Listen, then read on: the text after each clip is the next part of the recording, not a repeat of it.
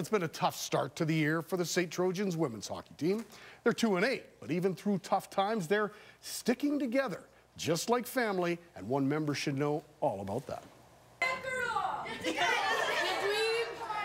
Fanny Grimstad's in her first year with the SAIT women's hockey team, and she feels right at home in a team atmosphere. Could you imagine if we had to go on road trips in our gear? Skate guards. Yeah. Fanny and her family grew up in White City, just outside of Regina. And she has a lot of brothers and sisters, 15 to be exact. Story time with Auntie Joanne. 5 of the kids, including Fanny, are biological. The rest were fostered, then adopted.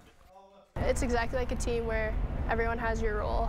I mean, there's the younger ones and the older ones, you know, or like the veterans, I guess, as you could call it, for a team, and you all have to work together. She walks from one team environment into another team environment, and you know, so always involved in things like that and being part of things, and the whole family atmosphere, and that's what you tried to build with the hockey team too.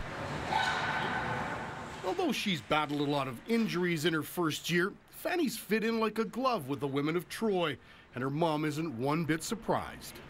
Some of the girls that have moved away have, you know, they need their own private time and their own space and that sort of stuff, and Fanny's attitude is just bring it on. Her, you know, her dorm is kind of where everybody gathers, and they all have team dinners and that sort of stuff in her dorm, and that because that's clearly what she's grown up with.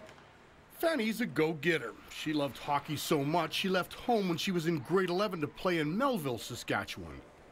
We didn't have AAA in my hometown, so I was just playing AA, and I wanted to take that extra step so I could make it to post-secondary hockey. Of course, it was tough to see Fanny leave, but Dad Bill is very proud of his daughter. From the time she's been five years old, she's loved hockey, and it's been her passion, and she's worked and she's sacrificed and has done well to get where she's at. And Fanny is proud of her mom and dad. She says they're making a difference, helping kids have better lives through adoption. They're my heroes. I mean, they're the reason I'm here today. They just do so much for everyone else and don't expect anything in return. And that's just something I admire so much.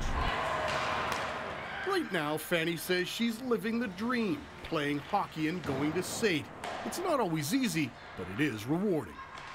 It's hard because I have to be away from my family, and it's a lot farther than Melville this time. I can't just go home for a weekend, but I'm doing it. Yeah, in the future though, like, I want to be a mom for sure. I mean, having all those kids and stuff around, I can't imagine not having kids, of course. I don't know if I'll have 15.